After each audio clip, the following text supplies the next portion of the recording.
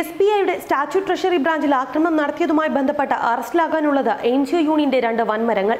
ഒന്ന് NGO union സംസ്ഥാന committee അംഗം സുരേഷ് ബാബു, മറ്റൊന്ന് NGO യൂണിയന്റെ തന്നെ മറ്റൊരു നേതാവ് സുരേഷ്.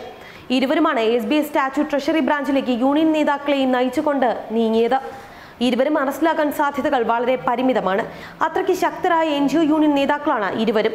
കേരളത്തിലെ ചരക്ക് സേവന നികുതി ഓഫീസുകളിൽ സുരേഷ് ബാബു നടപ്പിലാക്കിക്കൊണ്ടിരിക്കുന്ന രീതിയാണ് ഇന്നലെ ആക്രമണത്തിന്റെ രൂപത്തിൽ SBI ശാഖ നേരിട്ട് കണ്ടത്. കരമനയിലെ ചരക്ക് സേവന നികുതി വകുപ്പിന്റെ ആസ്ഥാനത്ത് എസ്റ്റാബ്ലിഷ്മെന്റ് A വിഭാഗത്തിലാണ് സുരേഷ് ബാബു ജോലി നോക്കുന്നത്. ചരക്കു സേവന നികുതി വിഭാഗത്തിൽ ഏത് ജീവനക്കാരൻ എന്ത് ചെയ്യണമെന്ന് തീരുമാനിക്കുന്നത് സുരേഷ് ബാബുവാണ്. സംഘടനാ പ്രവർത്തനത്തിന്റെ പേരിൽ അസാധ്യമായ സ്വാധീന ശക്തിയാണ് സുരേഷ് ബാബുവിനുള്ളത്. ആക്രമണത്തിന് ബാങ്കിൽ കയറിപ്പോകുന്ന സുരേഷ് ബാബുവിന്റെ രൂപം CCTV ക്യാമറകളിൽ വളരെ വ്യക്തമാണ്. മറുനാടൻ മലയാളിക്ക് ലഭിക്കുന്ന സൂചനകൾ അനുസരിച്ച് ഇവർ ഇരുവരും അറസ്റ്റിലാകില്ല. കാരണം കേരളത്തിലെ NGO യൂണിയന്റെ ചോദ്യം ചെയ്യപ്പെടാത്ത രണ്ടു നേതാക്കളാണ് ഇരുവരും. ഒരു വാക്കിന് മറുവാക്ക് പറയാൻ പാടില്ലാത്ത നേതാക്കൾ. കേരളത്തിലെ ചരക്കു സേവന നികുതി ഓഫീസ് മുഴുവൻ ഭരിക്കുന്നത് മുകളിൽ പറഞ്ഞ സുരേഷ് ബാബുവാണ്. ചരക്ക് സേവന നികുതി അഡീഷണൽ കമ്മീഷണറായ ഷൈനമോൾ IAS അടക്കമുള്ളവർ രംഗത്തുണ്ടെങ്കിലും ഇവിടെ സുരേഷ് ബാബുവിന്റെ വാക്കുകൾക്കാണ് വില. ഷൈനമോൾ അടക്കമുള്ളവരെ നോക്കുകുത്തിയാക്കിയാണ് സുരേഷ് ബാബു വകുപ്പ് ഭരിക്കുന്നത്. കേരളത്തിലെ ചരക്കു സേവന നികുതി വകുപ്പ് അപ്പാടെ ഭരിക്കുന്നത് സുരേഷ് ബാബുവാണ്. രാത്രിക്ക് രാത്രി വകുപ്പിലെ ഏത് ജീവനക്കാരനെയും ട്രാൻസ്ഫർ ചെയ്യിപ്പിക്കാൻ കഴിയുന്ന നേതാവാണ് സുരേഷ് ബാബു. വൻ സ്വാധീന ശക്തിയുള്ള നേതാവ്. വാക്കിന് എതിർവാക്കില്ല. എതിർവാക്ക് പറഞ്ഞാൽ ജീവനക്കാർ വിവരമറിയും. സാലറി ചലഞ്ച് സമയത്ത് ചരക്കു സേവന നികുതി വകുപ്പിലെ മുഴുവൻ ജീവനക്കാരെയും പങ്കാളികളാക്കാൻ ചതുരുപായങ്ങളും പയറ്റിയ നേതാവാണ് സുരേഷ് ബാബു. ട്രാൻസ്ഫർ ഭീഷണി മുഴക്കിയാണ് മിക്ക ജീവനക്കാരെയും സുരേഷ് ബാബു വരുതിയിൽ നിർത്തിയത്.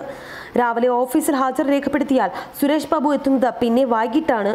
അതുവരെ NGO യൂണിയന്റെ സംഘടനാ പ്രവർത്തനങ്ങളിൽ മുഴുകും. സെക്രട്ടേറിയറ്റ് മാർച്ചിന് പോകുമ്പോഴും ഓഫീസിൽ ഹാജർ നൽകിയാണ് പോകുന്നത്. അതിനനുസൃതമായുള്ള ജോലിയാണ് സുരേഷ് ബാബുവിനെ പോലുള്ള സംഘടനാ നേതാക്കൾക്ക് ഇടതു ഭരണകാലത്ത് ലഭിക്കുന്നത്. പാർട്ടി പത്രത്തിന് വരിക്കാരെ കൂട്ടാൻ സഹകരണ ലോൺ വരെ സംഘടിപ്പിച്ചു കൊടുക്കുന്നതിലും സുരേഷ് ബാബു മുൻപന്തിയിലാണ്. അതുകൊണ്ട് തന്നെ പാർട്ടി ഓഫീസുകളിൽ സുരേഷ് ബാബുവിനായി സുരക്ഷിതമായ ഒളിയിടങ്ങൾ ഒരുങ്ങിക്കഴിഞ്ഞു എന്നാണ് സൂചന. പോലീസ് അന്വേഷിക്കുന്ന രണ്ട് NGO യൂണിയൻ നേതാക്കൾക്ക് പകരം വേറെ ആളുകളെ, പ്രത്യേകിച്ചും CITU അംഗങ്ങളെ ഹാജരാക്കാനുള്ള നീക്കമാണ് നടക്കുന്നത്. തിരുവനന്തപുരം കന്റോൺമെന്റ് പോലീസ് മറ്റ് രണ്ട് നേതാക്കളെ പിടികൂടിയത്. അശോകൻ, ഹരിലാൽ എന്നിവരാണ് ഇന്ന് പിടിയിലായത്. കേസിൽ ഇനി 13 പേർ പിടിയിലാകാനുണ്ട്. ഇന്നലെ ദേശീയ പണിമുടക്കിന്റെ രണ്ടാം ദിവസത്തിൽ SBIയുടെ ട്രഷറി ബ്രാഞ്ചിൽ ആക്രമണം നടത്തിയ സംഭവത്തിൽ കണ്ടാൽ അറിയാവുന്ന 15 പേർക്കെതിരെയാണ് പോലീസ് കേസെടുത്തിരിക്കുന്നത്. ജാമ്യമില്ലാ വകുപ്പുകൾ ചുമത്തിയാണ് കന്റോൺമെന്റ് പോലീസ് കേസെടുത്തത്. പൊതുമുതൽ നശിപ്പിച്ചതടക്കം 7 വകുപ്പുകൾ ചുമത്തിയാണ് കേസ്. CCTV ദൃശ്യങ്ങൾ ഇന്നലെ തന്നെ പോലീസ് പരിശോധിച്ചിരുന്നു. സ്റ്റേറ്റ് ബാങ്ക് ശാഖ മാനേജറുടെ മുറിയിലെ കമ്പ്യൂട്ടറും ഫോണും ചില്ലുകളും ഇന്നലെ അടിച്ചു തകർത്തു. കന്റോൺമെന്റ് പോലീസിന് ഇന്നലെ തന്നെ ശാഖ മാനേജർ പരാതി നൽകിയിരുന്നു. ഒരു കാരണവശാലും നേതാക്കൾ അകത്താകാൻ പാടില്ലെന്ന് ജില്ലാ നേതൃത്വം നിർദ്ദേശം നൽകിയിട്ടുണ്ട്. പോലീസും CPM നേതൃത്വത്തിന്റെ ഹിതാനുസാരമാണ് നീങ്ങുന്നത്.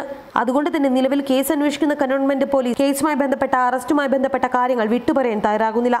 ഇതെല്ലാം തന്നെ സൂചിപ്പിക്കുന്നത് ബാങ്ക് ആക്രമണ കേസിലെ യഥാർത്ഥ പ്രതികൾ ഊരിപ്പോയേക്കുമെന്നാണ്. കേസിൽ പിടിയിലായ അശോകൻ, ഹരിലാൽ എന്നിവരെ ഇന്ന് തന്നെ കോടതിയിൽ ഹാജരാക്കും. ന്യൂസ് ഡെസ്ക് മറുനാടൻ TV.